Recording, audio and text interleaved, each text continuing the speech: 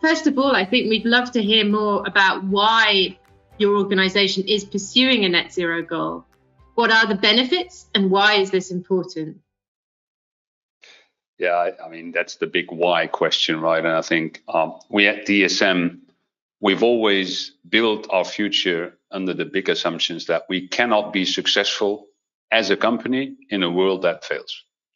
So we need to contribute to a better world, and therefore we apply our capability, our science, towards creating a brighter world. And if you have that capability, it comes with responsibility.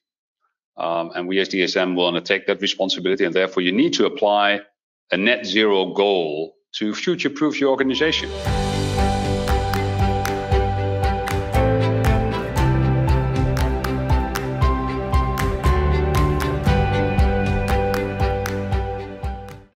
So, bearing this in mind, what positive action is your company taking already that is driving the change needed to make net zero a reality?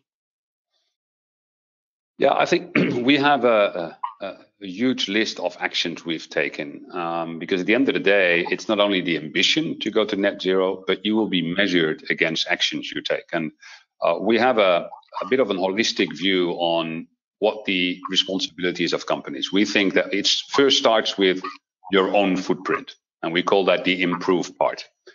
We need to improve on our own mission performance, improve on renewable energy of our own operations, and therefore create the base load, but also the entitlement to say something for the rest.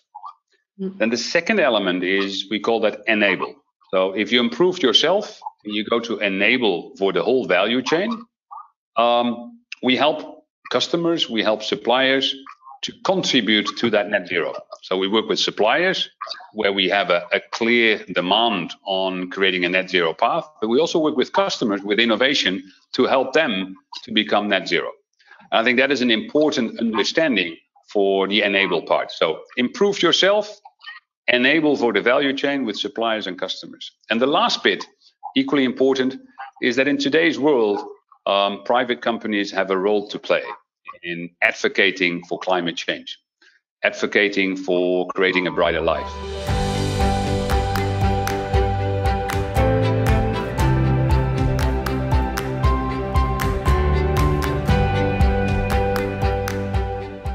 What do you think is the most significant hurdle when it comes to companies achieving net zero? How have you been able to overcome this hurdle? I think, first of all, the key hurdle is that this is not a monodimensional solution. This is a value chain approach. It needs different parties to align. It's a bit like rowing with 8 people in a rowing boat, right? You really can only win the race if all work together. If there's one in the boat who is not synchronizing, that boat will not win the race. It all needs to be synchronized. And that's a little bit the hurdle of achieving the net zero, because it needs all elements to come in place. That's one. And this is customers, these are governments, this is the industry, but it's also the consumer. And I think that last bit I want to call out. I want to call out to consumers that they also need to be a change driver of becoming net zero.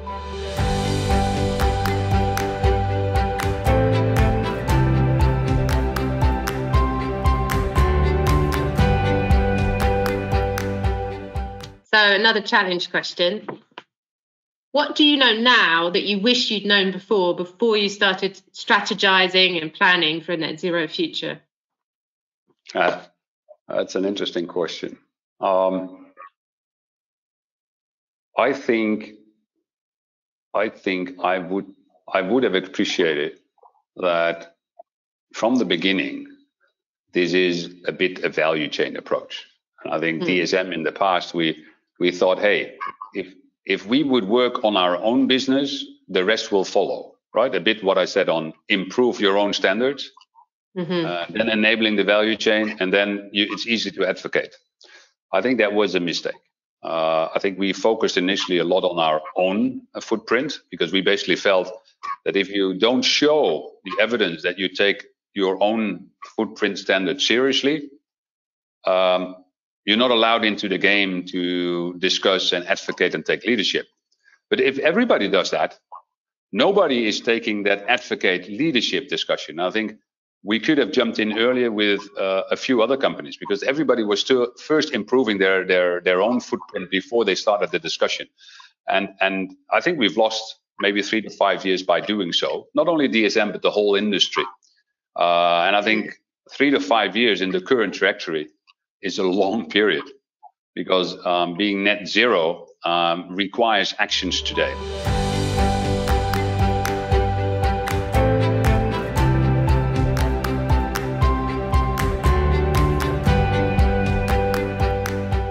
More or less, what is the main learning you would share with a company at the beginning of their net zero journey? So I think what we've learned today is that you need to have a very secure roadmap, short-term actions to really move forward, to really make that plan to 2050. And what we've seen is that lots of people only start thinking the moment that 2050 is near. And I think that is something which we're advocating for, that we have a clear, actionable roadmap, not only in 2050, but already for 2021, 2022, 2025, 2030. It's a big elephant which is ahead of us. And you can only solve that by chopping it in pieces, small pieces, step for step. And I think that's a learning. And I think that is what we've done at DSM. I mean, we have moved renewable energy within 4 years from 3% of all our used energy. 3% was renewable in 2018. Today, in 2021, more than 65% is renewable.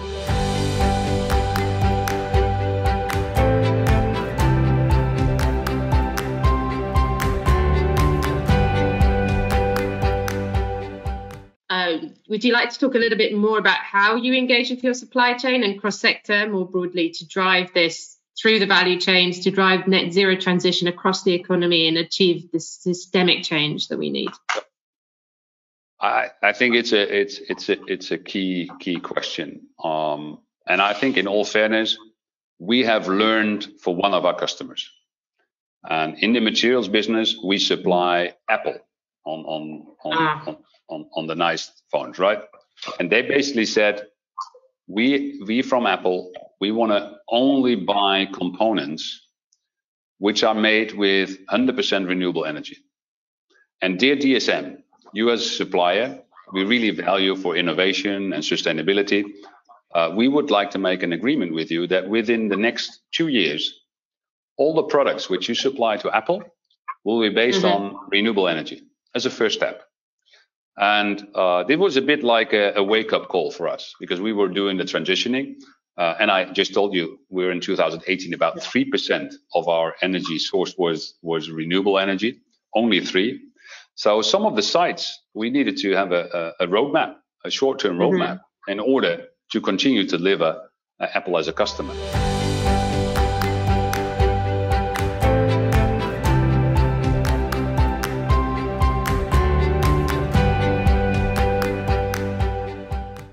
Talking about international policy, what are the key outcomes that DSM really hoping for, looking for from COP26? Let's decide what we do in the next 5 years ahead of us, not in 10 years, because that direction decides where we would end. And that is COP26. And it's a crucial moment for governments, but also for private companies. And I think we as DSM, with many other companies, we've signed the CEO Climate Alliance letter, where we ask the governments to make bold commitments, and that the private sector sometimes is being pushed into innovation and find solutions. But now is the moment to do that. And I think where we have the capability, there comes responsibility. And the governments need to take responsibility. The private companies need to take responsibility. Consumers need to take responsibility. And we need to act now, because otherwise it's too late. We can't bend the curve.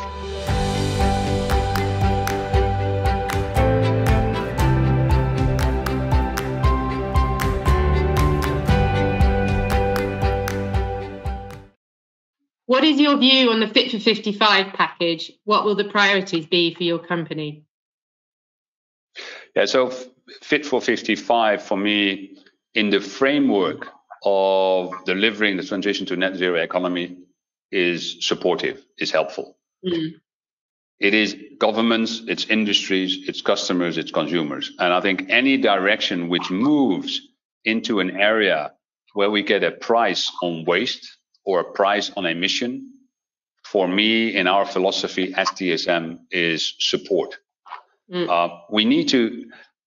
We can't reconfigure the whole economic system because that will take too long. In the time frame where we need to bend the curve, where we need to come to net zero within the next 30 years, we need to use the system as we have. And if we do that, we need to put a price on waste. We need to put a price on CO2.